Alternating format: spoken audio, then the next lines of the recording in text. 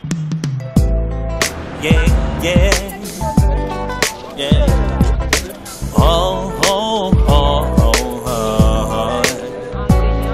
Today, the Cameroon Association for the Protection and Education of the Child will be carrying out a sensitization campaign on stop sexual harassment. These are phenomenal common in school, and that is why we are here today to make sure we talk to the teachers, both the male and female teachers, and to stop it from happening in school. Nous affranchis de la loi du péché de la mort. Il n'y a donc aucune condamnation pour ceux qui sont en Jésus-Christ. La loi de l'esprit de vie en Jésus nous affranchit de la loi du péché de la mort. Quand on est en Christ, on est une nouvelle créature. Les choses anciennes sont passées, voici toutes choses sont faites nouvelles. Christ en nous, mes frères, l'espérance de la gloire. Si Dieu est pour nous. We are an organization called CAPEC. We are doing a campaign on how to end sexual violence. So I want to ask you, have you ever known about it happening in school, like among female children? Thank you very much. I happen to be a teacher myself, and of course I deal with children.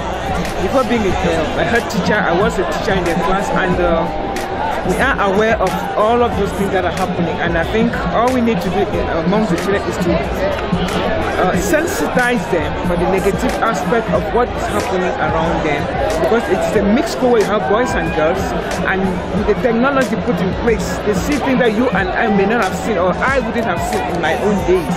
And so they just need to be sensitized and talked about it, and to see them know the side effects of anything that they are doing. Principles, rules and regulations which are guiding both the pupils, the students, the learners, the teachers, and they should be clearly stated.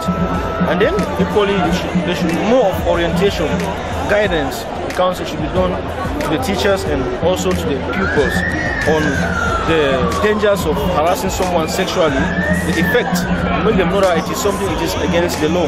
With that, they will shy away from that. And then I think with teachers, they should also, the teachers should be aware of the fact that when it comes to sexual relationship, they should not discuss that amongst themselves in the school. They should do that maybe somewhere else where it cannot affect, they cannot make others to be interested in some kind of sexual stuff which they are not, they don't have the will to do that, they are not ready. So with that, and the content, the language they use in school should be selective. They should not use words like fuck, those words which can bring about the sexual harassment.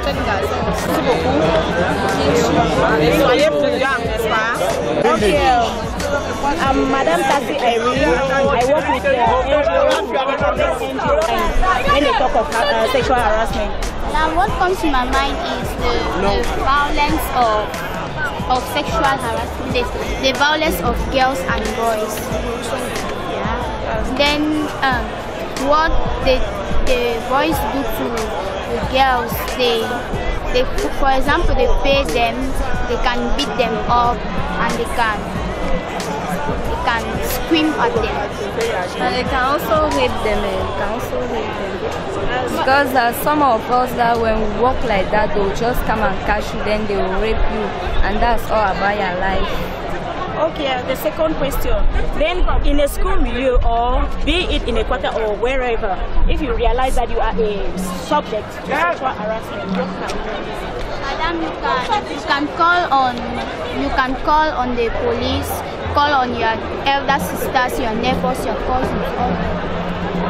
And you can go to your guidance counselor, then she will give you advice.